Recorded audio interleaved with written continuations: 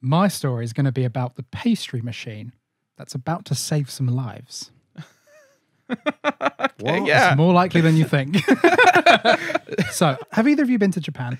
No, No? I've not. Okay, well, I want you to picture what you think Japan looks like. Picture you're in Japan. Looks like a Picture sock, your- doesn't it? Looks like a sock. Would you say? Yeah. It looks more a like sock. an island, I think. I should specify. Imagine you're in a bakery. You walk into a bakery in Japan. Okay. You walk in, you see some nice baskets full of some nice pastries.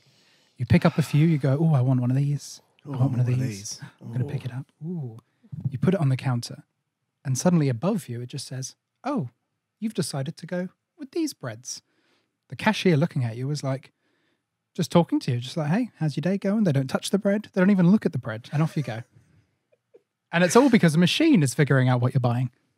And not I saw about the this. cashier. Yeah. Hisashi, I'm going to butcher this name. Hisashi Kanbei, the founder of computer programming company Brain Limited, took on a new project in 2007 at the request of a restaurant chain that wanted to open a new line of bakeries. Yeah. And the problem was bread. God, isn't that always the problem? I know. Too much of it. Too To much, be not specific. enough. There's too never... much bread. So Japan has an extensive history of importing bread and like pastry treats from other countries such as Portugal and France, leading it to be considered somewhat of a delicacy. An early 21st century analysis demonstrated that bakeries could sell more bread, the wider variety of bread that they offered. So, for example, a bakery that sold 100 types of bread would sell twice as much bread as a bakery that sold 30 types of bread. It was also found that naked pastries, which is like bread or like pastries that are presented like in an open basket kind of situation, not like packaged, they sold up to 3 times more than individually wrapped pastries. Ooh. So these two factors came together to present a really big problem. Oh, I get it. You have in a single bakery, you have potentially hundreds of different types of bread, and there's no wrappers on them. There's no barcodes. There's no nothing for scanning. So the cashiers are like, well, what the fuck am I going to do? Well, they say it in Japanese, obviously. They spent literally, it said that it took them months, sometimes up to months, to learn all the different types of bread. You're going to say months to ring it up. Like, okay. Okay. So, have you got a couple of months spare while I bring up your order? You just stand here.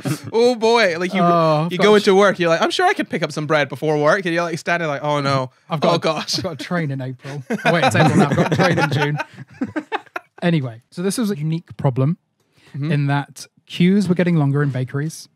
Customers were getting more and more dissatisfied. You know, bakeries were losing sales and all of that. And the staff weren't very happy because they had to spend months learning all the different types of bread, often which were seasonal types of bread. So that by the time you learned it, it was gone and there was a new type of bread that you had to learn. Instead, it's bread. It's bread. It's bread, right. So this is where Brain comes in. Starting the project full-time in 2008, after the global financial crash, dried up all of Brain's other work. So they're just like, let's go full steam ahead on this bread thing. Hisashi and his team would start developing a program called Bakery Scan that involves a system of algorithms, all of which have a specific task of identification. One algorithm would be tasked with the shape of the pastry. Another would identify the color of the pastry. It goes on and on and on. There's like different types of things you can pick up on. Most the size of the bakery. Most pastries are like brown circles or like, brown loaves, though, aren't they? This was also a problem they ran into eventually because they were like, well, a lot of bread just looks like bread. A lot of them look quite similar and it's hard to tell the difference. It's a brown loafy shape. It must be bread. But which kind of bread? We've got about 80 types of bread here that this could be. So after the first 2 years of this project, they developed 10 prototypes of Bakery Scan, none of which were accurate enough, just to say frankly, to be used in a practical setting. They found that the prototypes struggled with a number of issues. Like we just said, bread looks like other types of bread. Generally, yes. Generally, yes. There's not much uniqueness in bread. It only goes so far.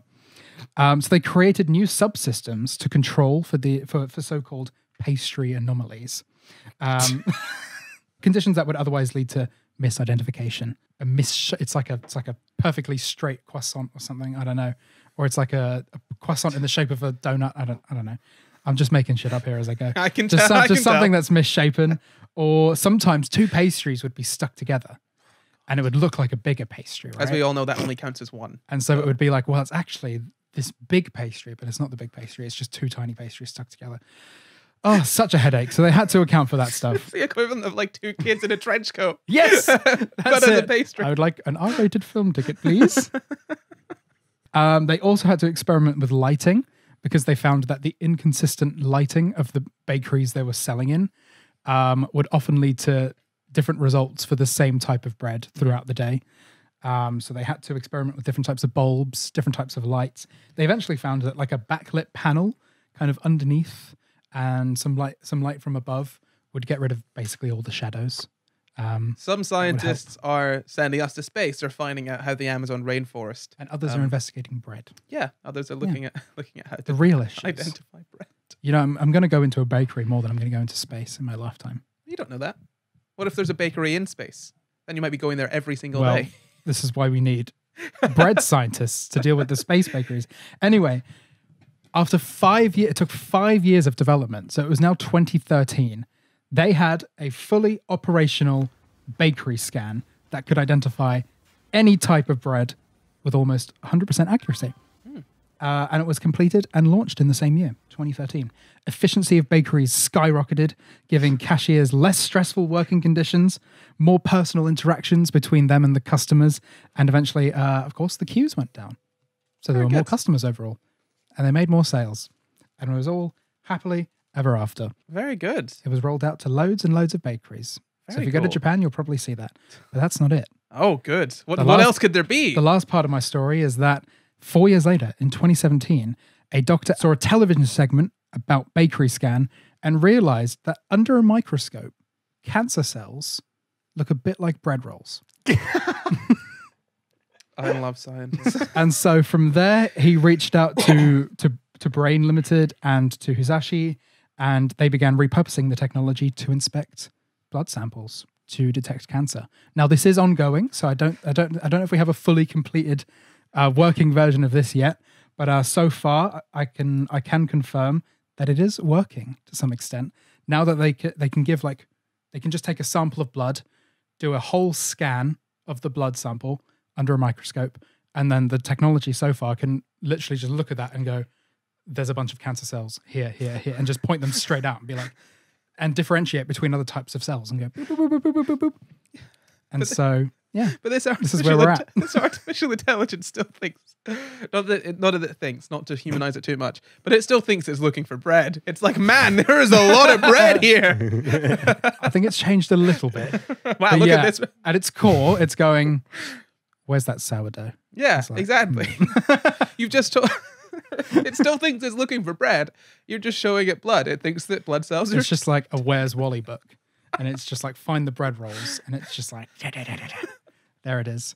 Oh, wait, it was cancer. Okay, we've saved someone. Good. Fantastic. Yeah. Great. That's And really cool. that's where we're going. And that's where technology's going at the moment. If you enjoyed that clip, head over to patreon.com/SCI Guys where you can find the full show. Or you can stay here and catch up on old SCI Guys episodes. Or you can follow us on Twitter, Instagram and Facebook at SCI Guys Pod to find out when we're doing more live shows.